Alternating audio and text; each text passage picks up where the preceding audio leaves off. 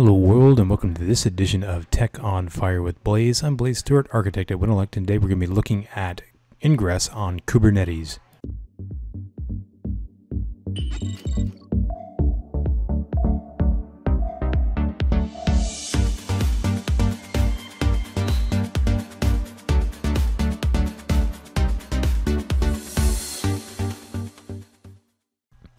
Today we're going to be looking at ingress controllers on Kubernetes, and the Kubernetes ingress controllers are controlled by the kube proxy, which is a component inside of Kubernetes that's responsible for doing things like network load balancing and a network proxy that runs in each node.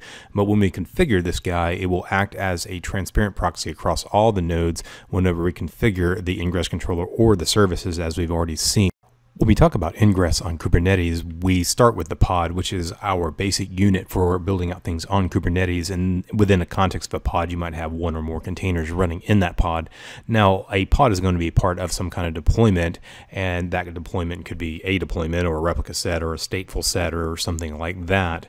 And you might have multiple deployments, stateful sets, whatever, running on your Kubernetes cluster. Now, each one of these is going to be exposed by a service, which acts as a load balancer for distributing the load across the pods in a given replica set deployment, whatever it might be.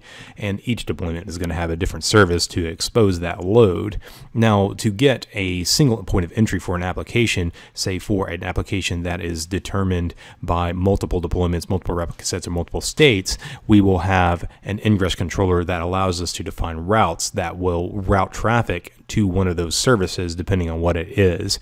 And this allows me to basically have a single point of entry for my application, and then based on routes have multiple services running behind the scenes that build that application out. So one service that might be defined by a given deployment, and that service is actually a set of pods. That could be my data access layer, and another access layer might have a different set of services exposing some other kind of data, and the routes are really what determine what that is. And this architecture would be very useful for things like microservices or websites that have multiple components or something along those lines.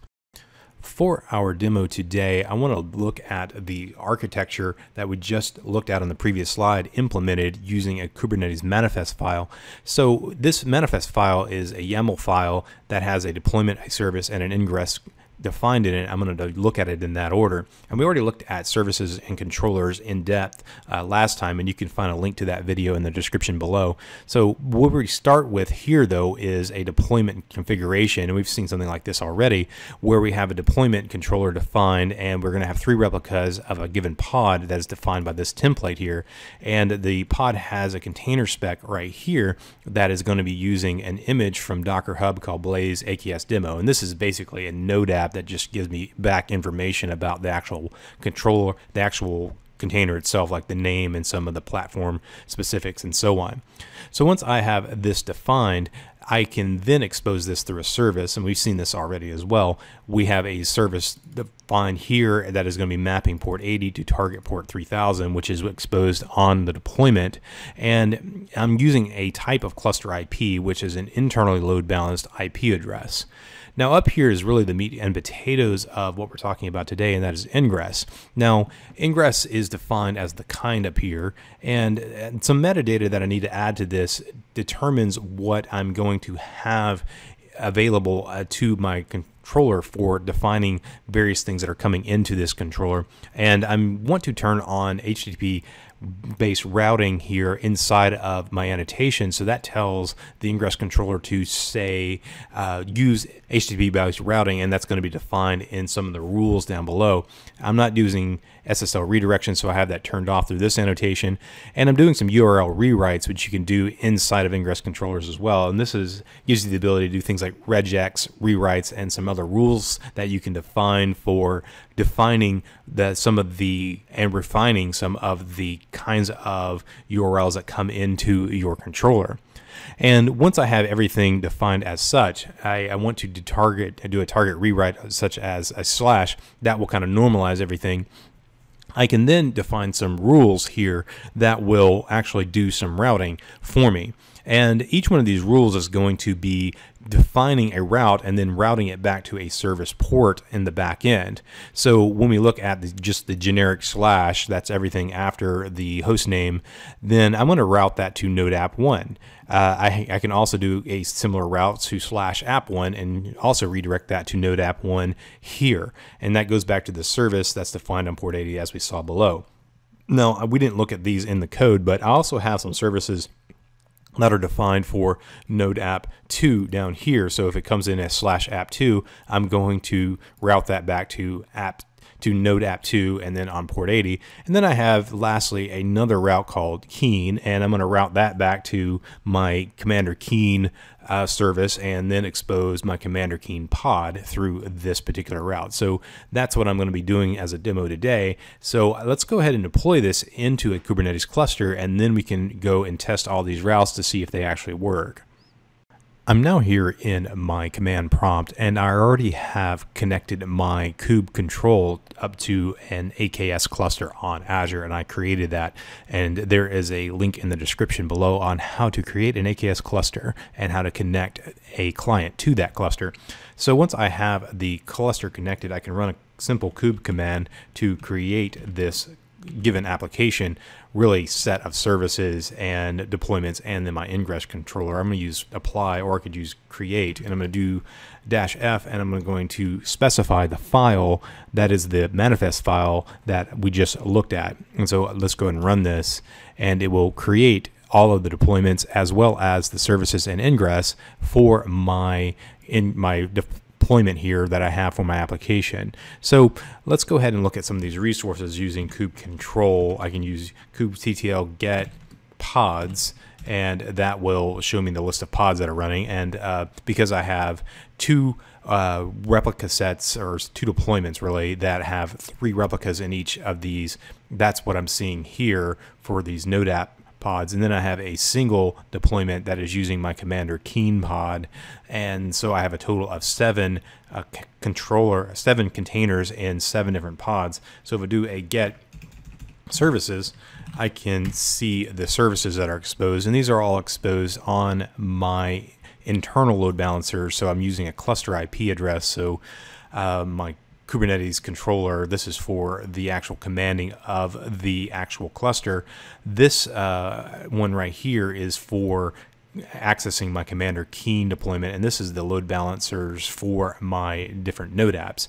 And then I can also run get ingress, as we've seen already, and that will give me the HTTP endpoint for this particular ingress, which is this address here. So that's something I can take into a browser. So let me get a new browser window here and pull that over here, and then I can run this IP address, and I can do /app1, and that will give me my first node application. So node app right here, that's running that Node.js application, and I can hit F5 on and refresh my browser. You can see that it's being load balanced to different pods. Similarly, if I just do that base route, that I have nothing after the slash, I'm getting the exact same results on node app 1. That's because I define the route as such. Now, if I do app2, we should be able to see app2 pull up, and there's app2. And if I refresh that, we can see that it's load balancing between app2 pods that are running inside of that deployment. And then also for commander keen, just for good measure.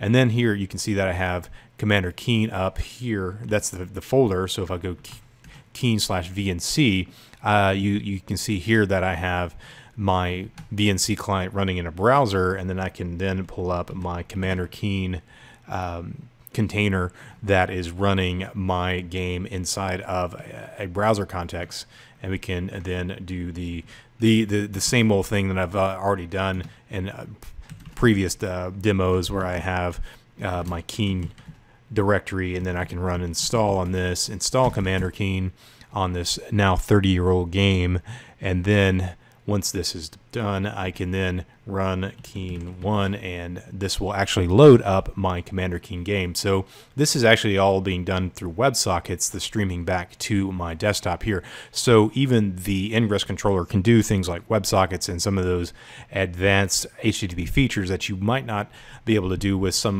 more primitive proxies. It's really all based on Nginx anyway, so anything you can configure with Nginx you could reasonably do with the Nginx controller that is really the Ingress controller on top of the Kubernetes cluster that is defined by something like Azure or any other of the other